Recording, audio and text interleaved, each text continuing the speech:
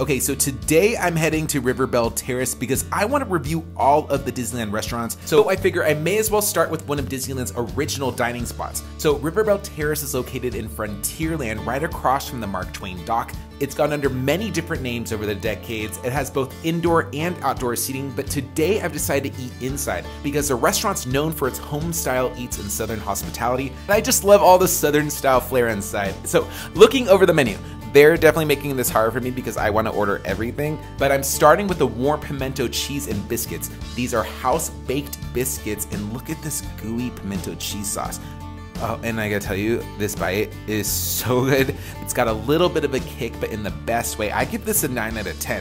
And because there's no such thing as too much cheese, we also ordered the Pimento Mac and Cheese. It's topped with smoked brisket. I love all the layers in here and crumbles. It still has a little bit of a kick to me, but I just don't think it has like enough flavor. So I give this like a 7 out of 10.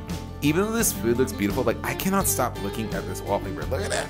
So I'm diving into the Southern barbecue. Let's get the burnt ends grilled cheese. It's BBQ Brisket and lots of cheese in there.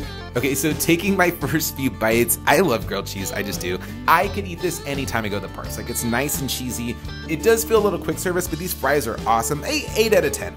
All full restaurant reviews must include dessert, am I right? And I've heard really good things about the monkey bread here. They do seasonal flavors. This one's apple crumble. It's basically a buttery cinnamon and sugar pull-apart bread.